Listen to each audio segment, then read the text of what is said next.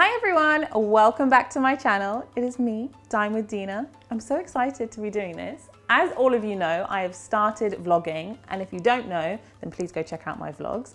And me and my team are all really hungry all the time, and so they said, Dina, we need some food recipes. So here we are today filming our first food recipe as part of our kind of vlog series. And so we're kicking it off with one of my favorite Omani recipes, which is perfect for celebrations. And I'm currently fasting, Eid is coming up, and so I'm going to be making this on one of the days. It is called Omani Qabooli, and it's traditionally done with lamb. You could do it with fish or chicken, and it's all about a certain amount of spices that come together to bring you this amazing kind of spiced rice dish with a really slow cooked lamb. And I'm going to be using lamb shanks for it today, so I'm so excited to show you how it's done. To begin with, we are actually going to need to leave some saffron to kind of brew in some hot water. So grab your pestle and mortar. I know mine is rather huge and interesting looking. And you just want to give a good pinch of some saffron. I actually stole this saffron from my grandmother because she has loads. And just kind of crush it up in your hand. I like 2 good big pinches. And then the trick to this, which my grandmother actually taught me, is you need some sugar. So you want to take just a good like half a tablespoon of sugar, add it in with your saffron. And then basically what happens there is when you grind it down into a powder, it actually helps the saffron go further when you're using it. So saffron is expensive, we don't want to be wasting it. Your sugar and your saffron are inside your mortar. I think that's the mortar, or is this the pestle? Don't know which way around. And you just want to give it a good old grind. Doesn't have to be too fine. Add your saffron sugar into another bowl, and then we want to go in with about 400 mils of water or so.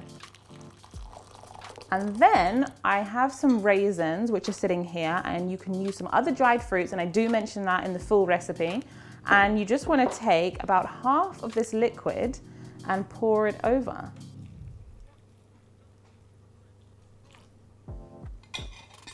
And we are literally going to leave this to sit, and the saffron is just going to absorb into those raisins, and we will use this right at the end for the final touches of our dish.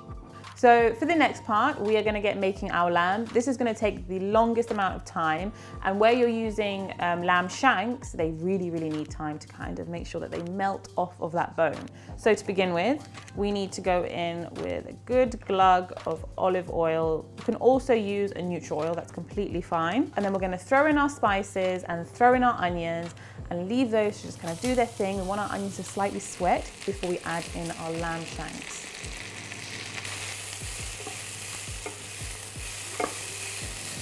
And along with all of our whole spices, we are also going to go in with Bibi's blend, the best blend you will ever find.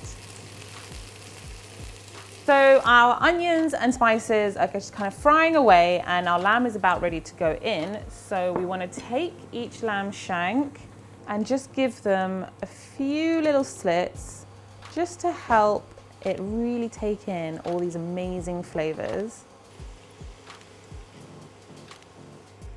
So you just want to make enough room to fit them all in. And then just turn up your heat slightly. Let them crisp on one side and then flip them over, crisp on the other, and then they're ready to start boiling away. So the lamb chops are nice and sheared, and the reason I've done them in the pan is just because there's more space to spread out before I move them into my saucepan where they're going to boil. And don't worry about leaving them in there to crisp up too much, because we will also put these in the oven. The main reason for doing this is also to let that fat just drip off so that it goes into the stock water. And we're just going to add them into our saucepan. Ow. Ow.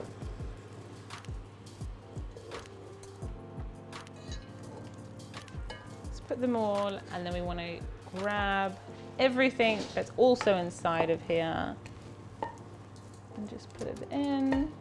And then what we want to do is add roughly a litre of water into the saucepan. We really want to submerge the lamb shanks under the water.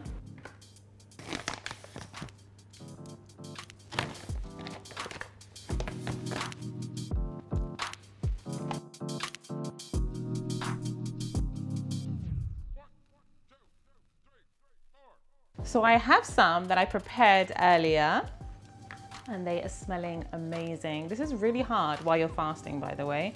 It's quite the challenge. And they have been cooking for at least 3.5 hours. And then on top of that, they were left overnight to continue cooking. So the dried lime and flavors have really, really come through in this one. The lamb chops are ready, and what we want to do next is literally place them inside a baking dish because we're going to roast them just for about half an hour on a really low temperature, and that will just allow them to kind of crisp up slightly. And it's more so that we can put our saffron to use. So we literally want to glaze them with a nice saffron water. And we're going to glaze them about 2 or 3 times while they're in the oven. And this will just bring an extra layer of flavor and depth to them. Lamb chops are going straight in the oven at around 140 for half an hour.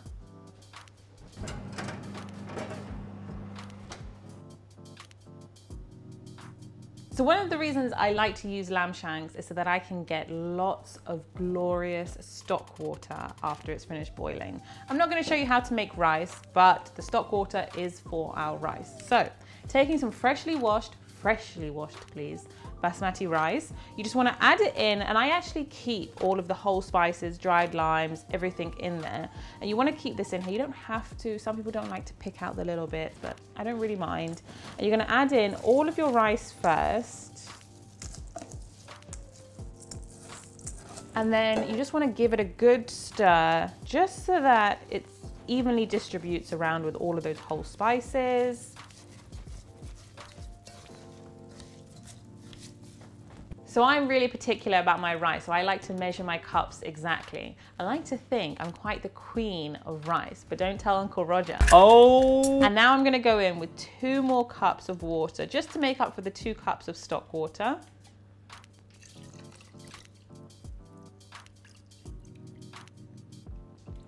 And there you have it. And you're not going to need any more salt, no more oil. This is going to be such a glorious rice. And actually, traditionally back in Oman, we sometimes make this rice without even making the meat, just because we want all of those flavors every single day. I'm going to place this on to cook, let it do its thing, and then the last thing to make is our topping. For the last part of this dish, we are making the topping. So we have our layer of spiced rice. Then we're gonna have this layer, which is basically some caramelized onions with some fabulous chickpeas, along with some coriander, a bit of my grandmother's amazing baharat, and then also some of the saffron raisins that we've left to kind of absorb all the saffron.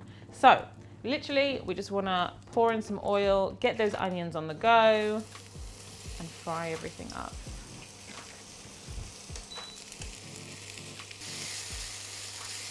Onions are all caramelized, looking golden and gorgeous, and I'm going with some chickpeas. And by the way, these are one of my favorite chickpea brands.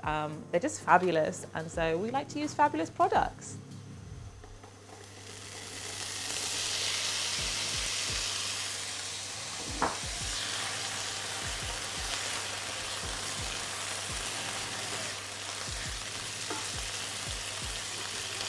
Go in with Diddy's blend.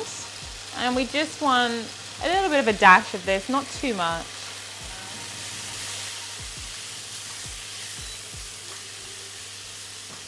So as many of you do know, if you are an Instagram follower, and if you're not, go follow me. I am the pomegranate queen, and we actually need a good dash of pomegranate molasses in here. However, the pomegranate queen is not on form today, and I somehow do not have it in my house, so I'm using some grape molasses instead. And really what we want this for is the sweetness that it brings. And just let that soak up. Now we're adding in those raisins, and we're also going to add in the saffron water. And then you're basically going to leave this until that water has evaporated.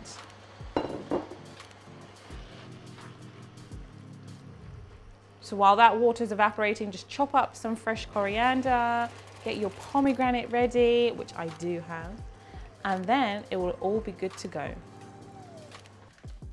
All the elements to our Omani Qabooli are finally ready, and the rice is done. It's looking fluffy and fabulous. And I actually ended up putting a tea towel round the lid, and this basically just helps steam it a lot better.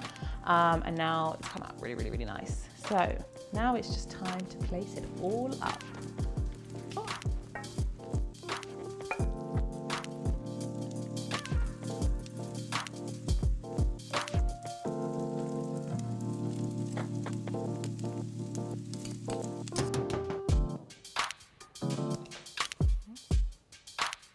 Falling apart.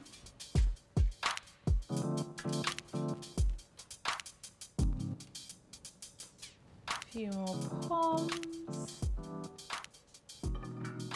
And there you have it, you guys. One gorgeous Omani Qabooli. I think I definitely did my Omanis proud here.